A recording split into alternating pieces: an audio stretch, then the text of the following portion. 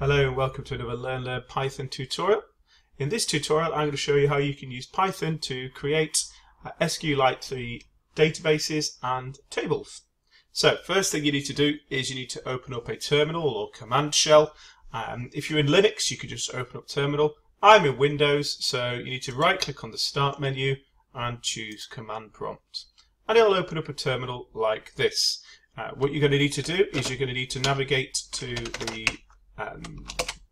the directory in which you want to actually create the database. So in my case it is this one.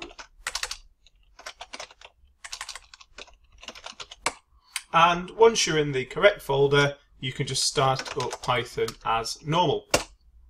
There we go. Perfect. All done. So in order to create the database, we need to use the SQLite3 module. So we do import SQLite3. There we go. Well done. And so this is the module we're going to use. It's got all of the tools to connect to the database. And the next thing we do is we create a connection to the database file that we want to store all of our tables in. So db equals SQLite3.connect and then the name of the file. So I'm going to call this test1.db. There we go. Easy as that. Now the good news about this line of code is that one or two things will happen. It will, if it can't find the file, it will create the file. If it can find the file, then it will just open the file. In fact, if we go here to the folder now, there it is, test1.db is there. Good.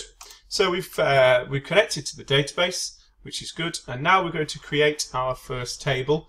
We're going to be working through an example of creating, say, a contact list or something like that. So it's a nice simple example that shows off the different features. So how do we do that? Well, c.execute. Oops, can't do c.execute, so we say what c is. We also need to create a cursor. The cursor is the object that executes the SQLite code. And then we can do c.execute and we can create a new table.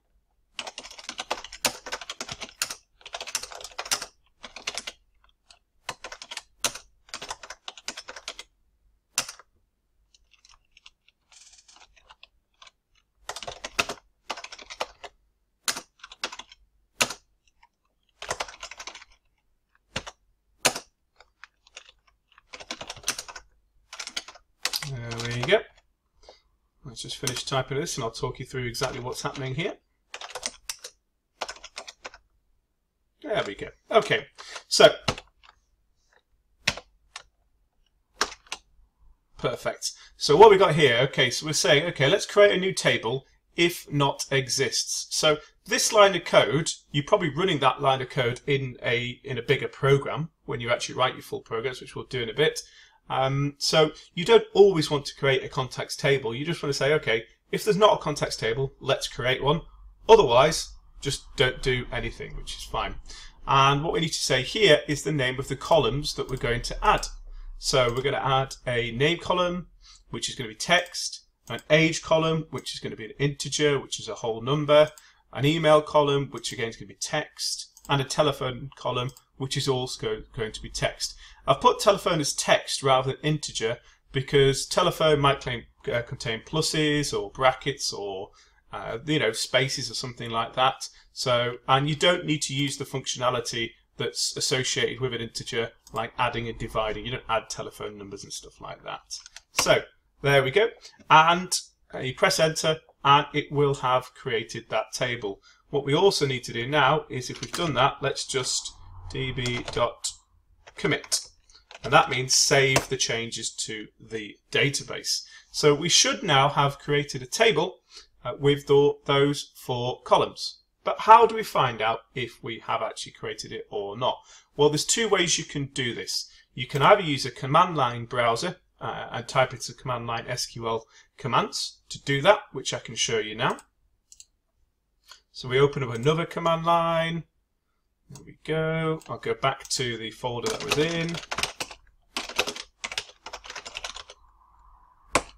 And if we do dir, you'll see in this folder I've already added an SQLite3.exe file. In Windows, it's not installed by default, so you've got to download and drag that into the folder that you want to use it in, or you can add it to the path, but I'm just being lazy and added it to the folder I want to use it in for the moment. And I can just do SQLite3, and it will open up the database. And so you'll open up SQLite3, and then here it's giving me a little hint to say, by the way, you should have used this with the name of a database. So .open, and it's called test1.db. There we go. So we should have opened the correct table. And now if we do .table, it should tell me there it is, that there is a contacts table. And we can find out that it's, if we do the pragma call, pragma space table underscore info contacts. There you go. And it displays the column. It's each of the columns. So it's got a name column, which is text and age, an email, and a telephone column. So it's got all 4 of those. If you want to use your command line in Linux, that's pretty much all you've got, unless you download something. But I tend to use the command line because it's already pre-installed in Linux, and it's good practice.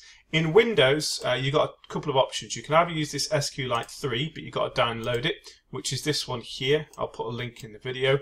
Or if you want, if you're new to all this, it's a good idea if you start with the SQLite Browser.